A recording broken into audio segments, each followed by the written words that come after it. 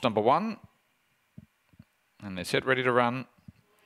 And racing, jumping quickly in the middle of the field was Woodvale Flyer, also showing early speed, but then getting bumped was Tankatron, bumped heavily with Jack Sledge, and rallying through now was Out of Chances going to second, then followed by Jack Sledge, Tankatron, and at the rear of the field as they leave the back was Purple Days. The leader on the arm as they swing on towards the top corner is Woodvale Flyer.